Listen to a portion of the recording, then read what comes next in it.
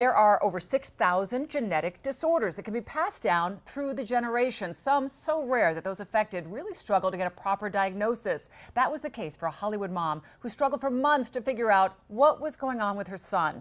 Well, newly diagnosed, he was with a disorder called USP7.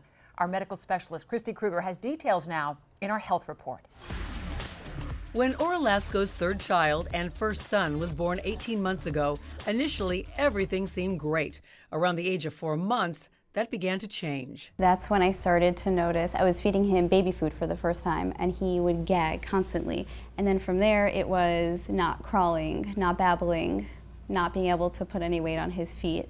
Though her doctor told her nothing was wrong, her instincts told her otherwise. When Jacob was 9 months old, she took him in to see a geneticist. Months later, after a series of tests, she finally had an answer. He walked in and he said, "We got the results back and it's worse than we thought."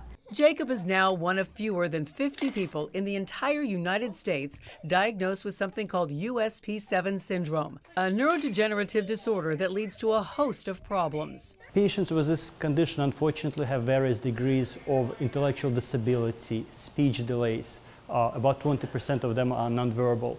They may have autistic traits and various behavior abnormalities such as impulsivity and aggression. About 50% may develop seizures over time.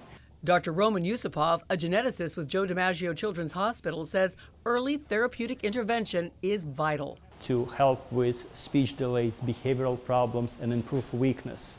Ora recently joined a social media support group and immediately got to work raising money to fund a research project underway at St. Jude's Hospital.